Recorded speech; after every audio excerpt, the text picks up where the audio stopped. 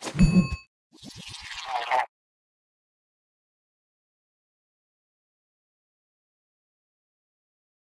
everyone, in maths we are sometimes faced with fractions that look like these ones. What do you notice? We notice that the denominator has a third. So in fact it's an irrational number. We like to write it in a way where the actual denominator is rational. This process is called rationalizing. Rationalizing the denominator. So in maths, when we are faced with a fraction that has a third as the denominator, we like to rationalize the denominator by making it into a rational number. How do we do that? I'm going to show you today how it's done.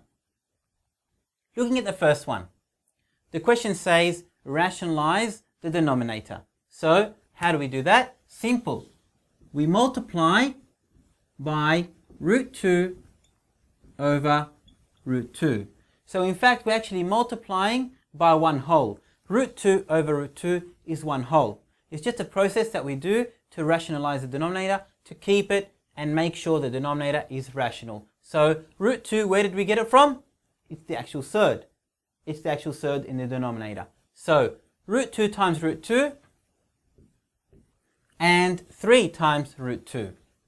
So our answer, 3 times root 2 is 3 root 2, and root 2 times root 2 is actually 2. We have now rationalized the denominator. It's that simple. This answer is exactly the same as 3 over root 2, but it's written in a way where the denominator is a rational number. Rationalizing the denominator. Let's do the next one. Root 6 divided by root 7. Again, the denominator is a third. We want to make it into a rational number. We multiply by the actual denominator by the third. Root 7 over root 7. Now let's do it. Root 6 times root 7, root 42. And root 7 times root 7 is simply 7. We have rationalized the denominator. The next two. 3 root 7 over root 5. Again, the third is in the denominator. It's an irrational fraction.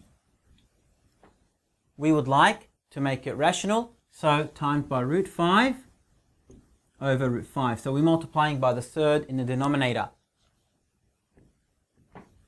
3 root 7 times root 5 is 3 root 35.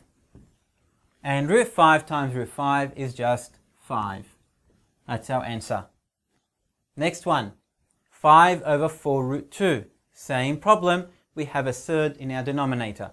So we multiply by the third. Remember, we are only multiplying by the third. So we're multiplying by root 2. We're multiplying by the third only. So 5 times root 2 is 5 root 2. And 4 root 2 times root 2. Root 2 times root 2 is 2. 2 times the 4 is 8. So our answer is simply 5 root 2 over 8. We have made sure that denominator is all a rational number. If you put it in your calculator, root 42 over root 7, it's exactly the same value as root 6 over root 7, but it's written in a rational denominator. Rational denominator, rational denominator, and rational denominator. It will always work. So remember to always rationalize the denominator by multiplying by the third in the denominator. Very easy. Let's do two more examples.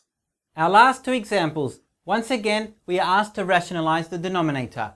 Root 5 plus root 3 over 3 root 7. We have an irrational denominator. We want to rationalize it. We multiply by what? We multiply by the third in the denominator. Root 7 over root 7. So now we multiply the numerators together and the denominators together. Root 5 times root 7 is root 35 plus root 3 times root 7 is root 21. Now we finish and we complete the denominators. Root 7 times root 7 is 7. 7 times the 3 is 21. We have rationalized the denominator. The denominator is a rational number. Let's do the next one.